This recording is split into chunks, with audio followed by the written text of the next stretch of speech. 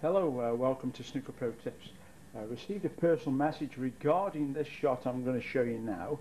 And what it is actually is when the cue ball actually finishes close to the object ball. It can be a red, it can be a colour, it can be any ball on the table.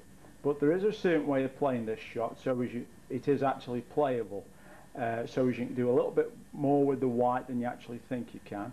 And there is a knack to doing it, and there is a way of going about it properly. So what I'm going to do now is just explain to you just how to go about playing this particular shot. Now what we can do in this position, actually we can play all the shots, believe it or not. We can play a screw shot, we can play a stun shot, and we can play a run through shot. The problem is with all these shots you're not going to get a lot of distance on the white. So it's only just to move the white, say about a foot or so, or 18 inches. So you're not going to play a big deep screw shot from here, I'm afraid. You're just going to be able, you will be able to pop the ball obviously, but not move the white as much. But there is a way of going about it. Now the first thing with this shot actually is what you can't do with it, and this is one of the few shots and one of the few times in snooker where you can't actually hit through the cue ball. For the simple fact of it is you'll just make contact with everything, and that will be deemed a push shot more often than not. So the trick actually now is to get the bridge hand very close. You can probably see there now on the camera how close my bridge hand actually is, and shorten the cue up in general.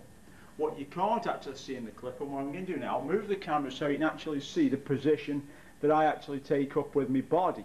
And also there's a reason for this as well, which I'll explain to you why I'm doing it. So as I move the camera around there, just bring it up slightly. So now as I get the bridge hand nice and close to the cue ball, what you can also see is that to make the pot, I'm not actually getting down on the cue. And the reason for this is because the balls are so close together, it's difficult to judge the angle when you're actually down on the shot. So it's a lot easier to play the shot not from standing bolt upright, but just getting sort of somewhere in between. So you're halfway between on the cue and standing up straight. So then you can actually see the angle of the shot a little bit clearer. So you can see there I'm nice and close, I'm not fully down on the shot, and I've shortened the cue up at the back. And that is the way to actually set up to play that shot. So now, if I bring the camera back round again to where I was before, you'll actually be able to see what the cue is actually doing. So I'm going to try and play all three shots for you. I'm going to play the screw shot, I'll play a little run through shot, and I'll also play the stun shot so you can see them all. What you'll notice is though that when they're actually played, I don't actually follow through. Again, as I said at the beginning of the clip, the cue would actually go straight through both balls, and then you'd be making a foul stroke. So the screw shot to start with, you can see there I'm nice and close, everything's shortened, and then as I make it impact with the white, the cue stops. It doesn't go through the ball. So I'm actually just going to stop on impact with the white. So here's the first one, a little screw shot. See there, it just screwed up nicely. You can see I've got the white quite close, I haven't got a big gap in between there. So now the stun shot. Again, just a delicate one. It stops on impact, and you see the white now goes that way, whereas before it came this way with the screw shot. I'm not playing pop the yellow, by the way, I'm just explaining the shot now to play it. And then finally, the run through again, nice and short, just a little delicate one. And you see there, just stopped on impact nicely and just got the white ball moving. And that basically is the correct way to play that shot. It'll take a lot of practice because the tendency is what you want to do is push the cue through the ball. So you must be patient when you're practicing that shot.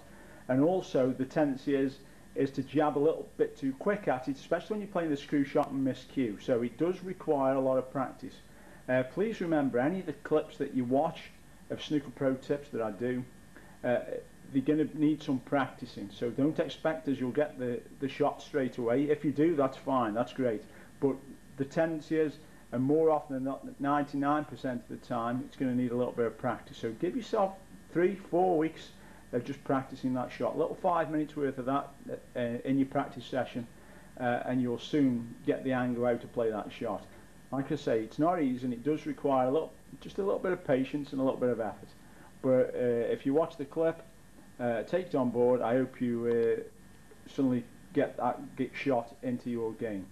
It's been Snooker Pro Tips. Thank you for listening. Thank you for watching. If you've got any comments, I'll do my best to answer all your comments. If you've got any personal messages, get in touch however way you want to, and I will get back to you. And also, these clips, 100% genuine, 100% honest. I don't cut any of them, I don't edit any of them, and what you actually see is what I actually do. First time of asking, sometimes first time of asking, and that's it. So thank you for listening, thank you for watching, thank you.